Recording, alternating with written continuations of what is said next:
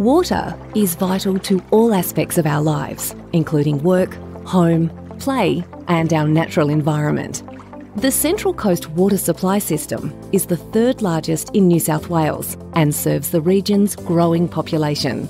Water's incredible journey to your tap starts further back than you may expect. It begins back in our catchments. A catchment is an area where water is collected by the natural landscape. The Central Coast has 6 surface water catchment areas that provide drinking water to our region. In these catchments, rain that falls over the land will run off downhill to where it naturally collects in creeks and rivers and seeps into the ground where it is stored as groundwater. Some of this water gets stored in our dams at Mangrove Creek, Mardi and Mooney Mooney.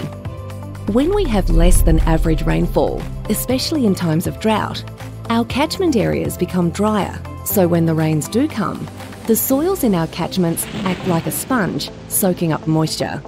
This can be why, after a heavy rainfall, our dams don't always rise as much as we might expect. Mangrove Creek Dam is our largest dam, as the deep, narrow valley of Mangrove Creek provides an ideal location for water storage. The dam can hold approximately 190,000 megalitres of water.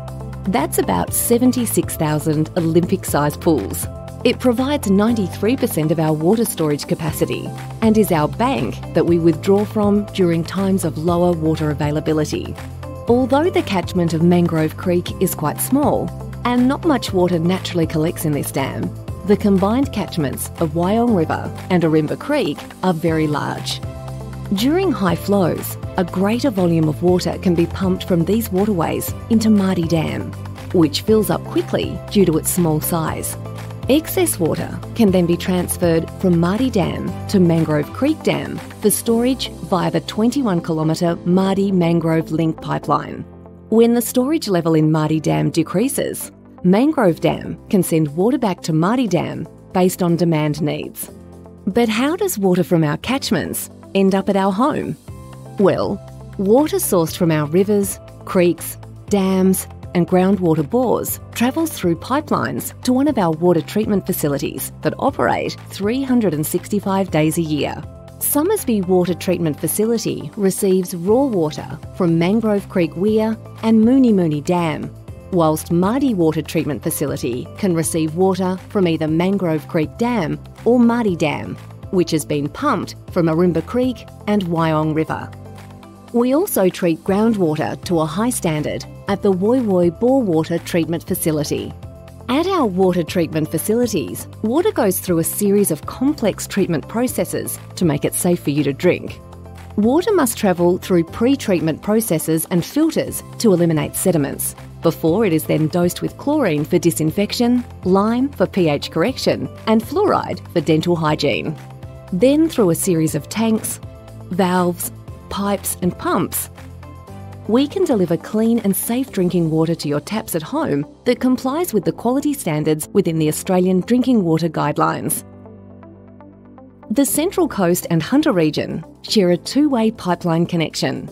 This allows the sharing of treated drinking water to best utilise the available storage and runoff available between the two systems.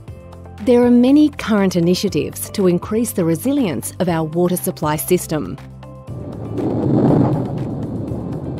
Stormwater is harvested and utilised in the irrigation of some parks, gardens and other non-drinking water purposes. This also reduces the demand on the potable water system. Additionally, Central Coast Council have water recycling plants at all our sewage treatment plants. Some of our plants provide highly treated recycled water to our power plants, as well as some playing fields and golf courses. Our water is a precious resource. If we each just use a little less every day, we can continue to support our growing community, local wildlife and environment, and help secure our water supply for years to come.